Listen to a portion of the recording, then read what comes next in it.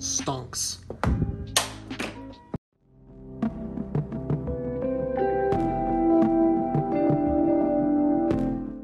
All jokes aside, welcome back to another video. This is CryptoGrounds, and today I'm going to bring you a very special tutorial. Today we're going to be working on a skill tree. It's going to be a very basic skill tree, but it's going to work something like this. So we're going to have some upgrades that will unlock each other. They will help cap out, and they will branch off of other ones as well. So if this video is helpful, and if you end up liking it, make sure you leave a like, as it really helps out the videos. Subscribe if you are new around here and if you haven't already. Anyways, let's just hop right into it. So what we're going to be starting off with is creating a brand new project. So I'm using the Unity Hub version 3 beta, so it may look a little different for you guys, but we're just going to create a brand new project, and we're going to stick with the 2D, change the name, and place it in a certain location. I'm going to do that real quick, and I'll see you guys when I'm done. So as of recording this video, I actually had to redo this entire video from scratch because I recorded it, I finished it, and apparently it didn't actually record all of it, so I don't know. So anyways, I have created the brand new project. So I have a canvas here. If you haven't created a canvas yet, make sure you go to UI and canvas. Here are my canvas settings. So I have overlay on and scale with screen size 800 by 600. I have added an image to this so I can have a dark background just because I didn't want to look at the ugly blue. And first thing we're going to do is create a skill script. So let's create an empty and skill tree. This is where our skill tree script is going to go. So I'm going to go to add components, skill tree, new script, and create an add. I'm going to move the script to the scripts folder, just keep things neat. So I have created some of these folders already, just a heads up. Just thought I'd let you guys know. Let's create an upgrade just so we know what we're working with first. So I'm going to go to create empty, and I'm going to call this skill. And I'm going to make this 200 by 100. That's good enough for me. I'm going to add an image component to it. And I'm going to add in my own image and stuff and just play around with it. I think this will be okay, just like that. All right, inside of this skill, I'm going to create two texts. So I'm going to go to UI, text mesh pro. And if you haven't already, you want to import TMP essentials. All right, so I'm going to adjust this real quick. I'll be right back. So the title is going to contain a level, an upgrade cap, a title, and the description will obviously have the description. And eventually we're going to add our current skill points. So this will be used to actually buy the skill and what the cost is. All right, next, so we're going to go to our skill object here, add a component, and create a brand new script just called skill. You can call it whatever you'd like. I'm just going to call it skill, just to keep it nice and simple. I am also going to add this to the scripts folder. All right, so next let's open our skill tree script. So we're going to start in our skill tree class. So I'm going to create a singleton before we create everything else because we're going to want to access the skill tree inside of our skill class. And we're going to have many objects, and I don't want to initialize skill tree for every single one of them. So a singleton will solve this issue. So you basically just create a static skill tree inside of this class, and inside of the awake method, we assign it to this object. So we have, one second. Okay, so we have skill tree equals this. So this as in this class right here. And since this class belongs to an object inside of Unity, we are assigning this singleton to this object right here, skill tree. Okay, hopefully that makes sense. Okay, so we know we have some information we need to provide for the upgrades. We have our levels, caps, names, and descriptions. So let's make those arrays. Okay, so we have 4 arrays. We have 2 ints and 2 strings. We have our levels, caps, names, and descriptions. So next we need to create a list for our upgrades because we are going to assign them later on. You'll see how I do it and why we use lists. So list requires the system.collections.generic namespace. So make sure you include that if it's not included already. For the list, it's going to be a skill list, and we're just going to call it skill list. So in order to actually assign the skills that we have in Unity to our list here, we need to grab them from a game object. And again, I'm going to show you this in a little bit. So we're going to call this skill holder. So this will hold all of our skills inside of Unity, and we're just going to look through the object, find all the skills, and then add them to our list. Last but not least, we're going to have a double field to determine how many skill points we have. This could be an int, so whatever you want. We can actually just make this an int. All right, so for our start method, we are going to assign everything. We're going to start off with 20 skill points just to test it. So you may have a different system on how you get skill points. It could be based on levels or something like that. That is up to you to customize. we're going to have 6 upgrades. So for our level array, we're going to create a new size 6 int array. So for our skill caps, names, and descriptions, I'm going to customize all of those real quick. I will be right back. All right, so here is my perfect setup. So we have some skill caps. So the first one is going to be capped at 1. The second upgrade will be capped at 5 upgrades, and so on. And we have our very creative names and descriptions. Upgrade 1, upgrade 2, booster 5.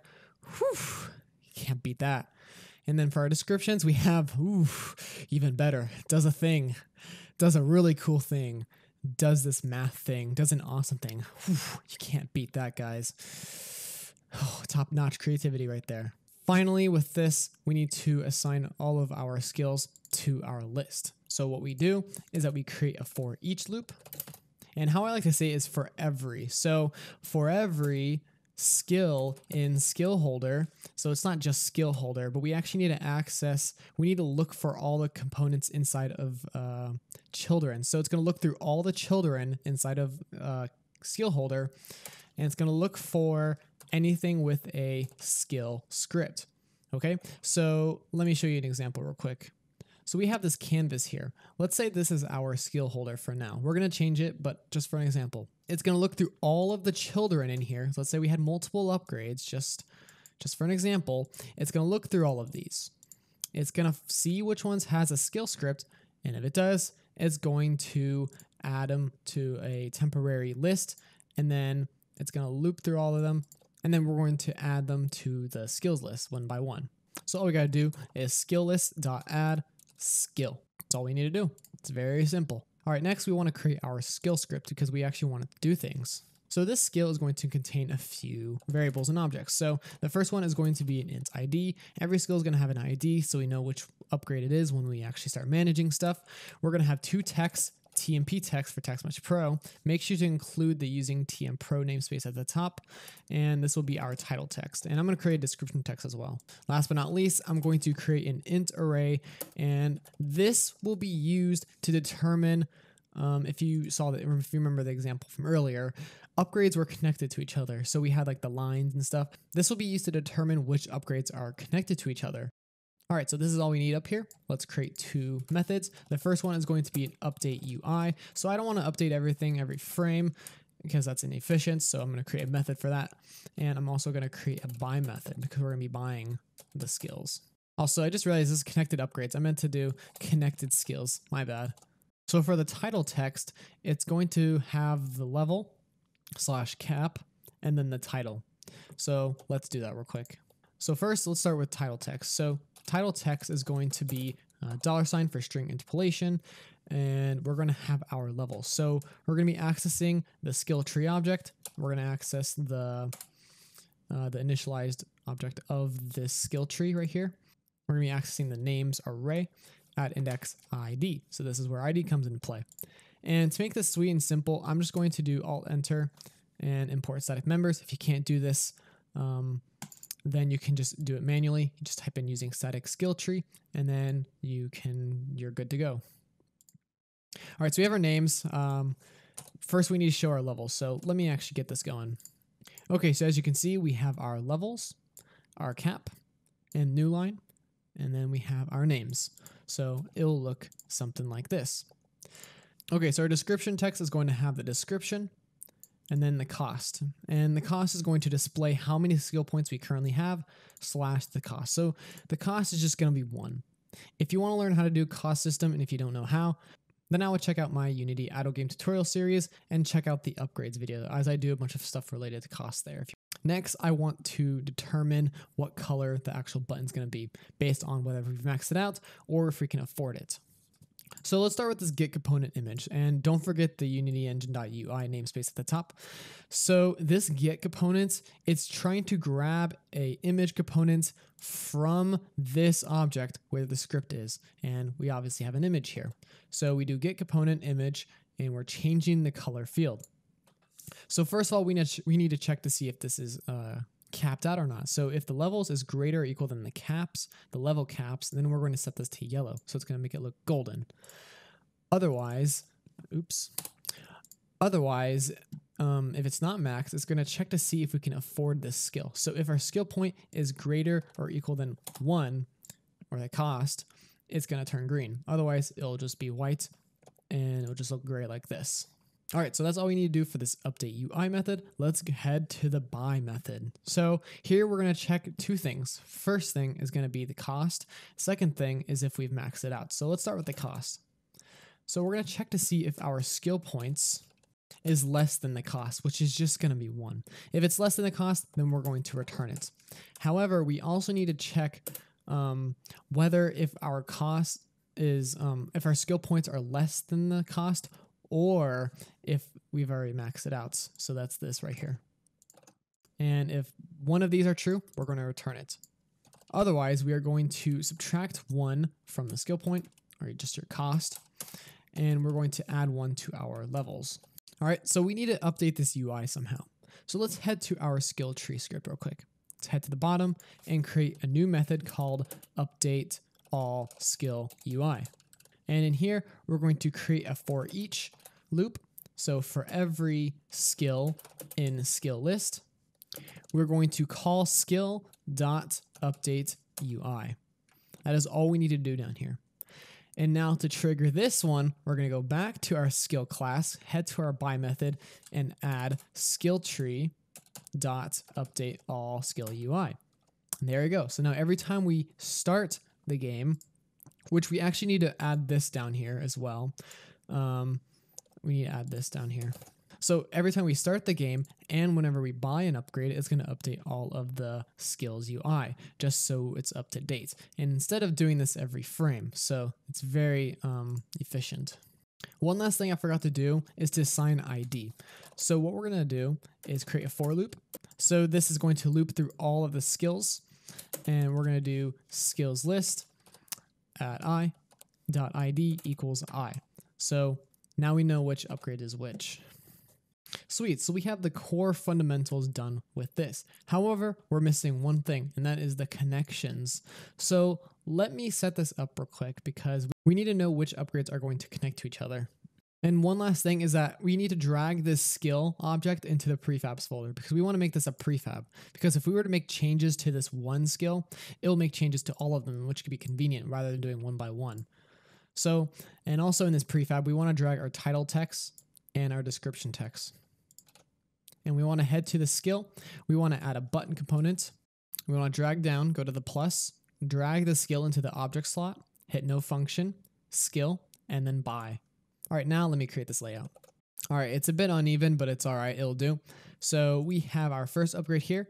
It's going to unlock these 3 upgrades, and then it's going to unlock these 2. So this one right here will unlock these 2. So just to clarify, this is upgrade 0, 1, 2, 3, 4, and 5. So let's make these connections real quick. I'm going to create just an empty image, and I'm just going to make a little thin line like this. I think that's fine. And I'm going to connect these real quick. I will be right back.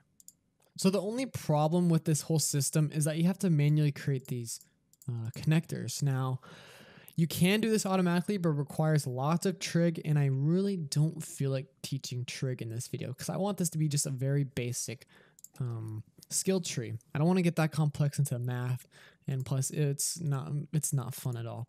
Maybe in a future video, if you guys want to see that, just comment below and leave a like. Okay, so we have our connectors and our skills. So I'm going to create 2 empty objects, and this will be for each holder. So we're going to have a connectors holder, and we're also going to have a skill holder. I'm going to select both of these, set the anchor to stretch, and set everything to 0. I'm going to drag all of these connectors into the connector holder and all the skills into the skill holder. Now let's go to our skill tree. Let's assign our skill holder. We need to do something about our connector holder. So let's go back to our skill tree script. And I'm going to create a brand new list and a holder, except both of these are going to be game objects. So the list for the connectors will be a list of game objects, not a skill. Okay, so you can see I have a list for connectors and a connector holder.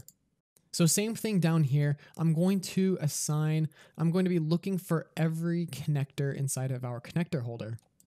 Now, instead of doing skill in the get components and children, we're going to be doing a rect transform. I would do just a game object, however, it doesn't work. But every connector has a rect transform on them, so this will work just fine. And when we add connector, we're going to do connector.gameObject. Okay, cool. We have one more thing we need to do, and that is to mess with these connected skills. So how I like to think about it is upgrade 0 is connected to 1, 2, and 3. Okay, you got that with me?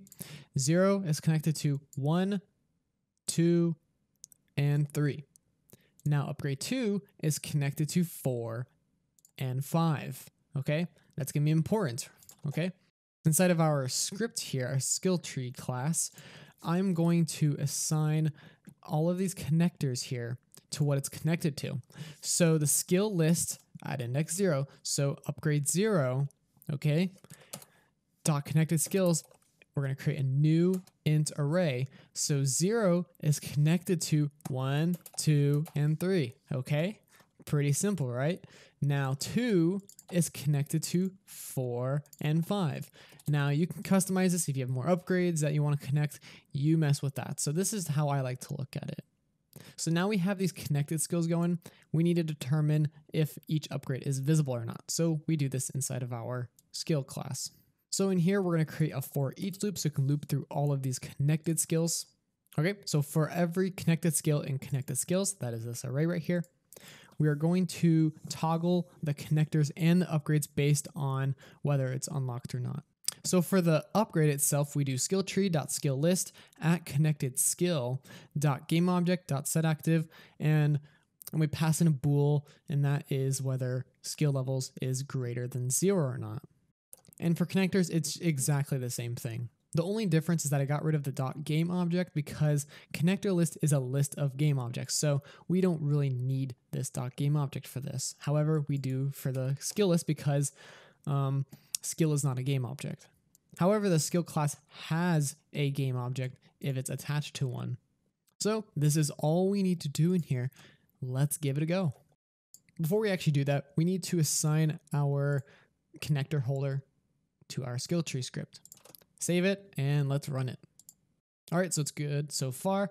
We have no other upgrades except for this one. Let's buy it. There we go. Let's buy this one. There we go. So let's buy some upgrades. Let's max them out. And there you go. We have the correct colors. We have the correct connections and everything is perfect.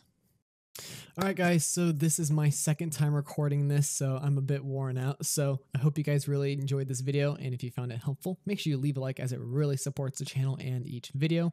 Subscribe to my channel if you're new around here, if you haven't subscribed already. Turn on that bell if you want to be notified for whenever I go live, upload a new video or tutorial, stuff like that.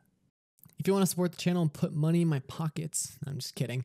If you want to support my channel, if you want to become a beta tester or stuff like that, check out the Patreon, links in the description below. Has some really cool perks if you want to join. And I hope you guys have a great rest of your day or night. I will see you guys in the next video. Thank you for watching. Peace.